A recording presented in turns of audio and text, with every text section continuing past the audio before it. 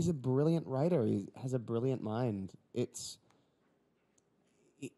hard to keep up with him. It's hard to keep up with the pace for which his mind works. He pitches like a movie a day, from what I understand. Oh, a movie an hour. I think the one thing about Max is that he has so many ideas that we will be filming something and he will go, oh, it should be this.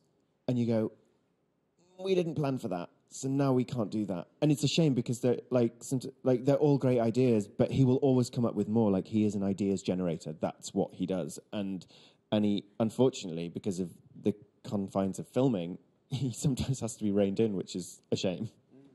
How does he handle getting reined in? Yeah, really well. Yeah, really well. Really, really happy about it. Yeah, he sometimes forgets the process of making a TV show. Just the individual processes, be it from the writing to the scaling down to the shooting and then the editing and then what happens in the edit. And it's amazing sometimes for us because we did it once and that was the first time for him, essentially. And we've done it again and it's still like things surprise him that shouldn't surprise him. Do you have an example of that?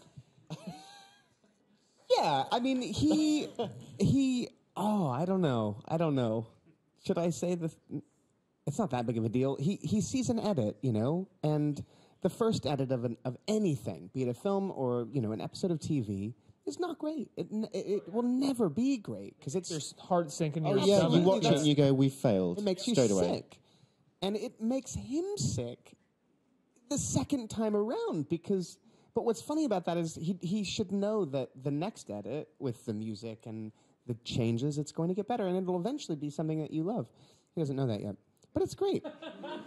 That's fine. The thing about him is that he's also constantly enthusiastic, and he's an awesome presence to have around on set. Like he said, he's filled with so many ideas, and it's inspiring to be around him, and it's inspiring to work in his sandbox. We are essentially characters of his creation in a world of his creation, and it's really fun and really ridiculous and crazy. And he'll tease us with things that he's thinking about for the third season that call back to the first season. We're like, oh man, let's do that. It's just constantly inspiring and fun. Yeah, that sounds good. Call me when we get there.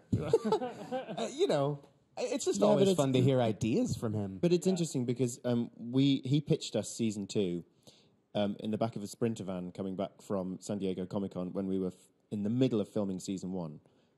And everything that he pitched for season 2 is in the show. Yep. Everything. And I was like, oh, that's never going to happen. It's too ambitious.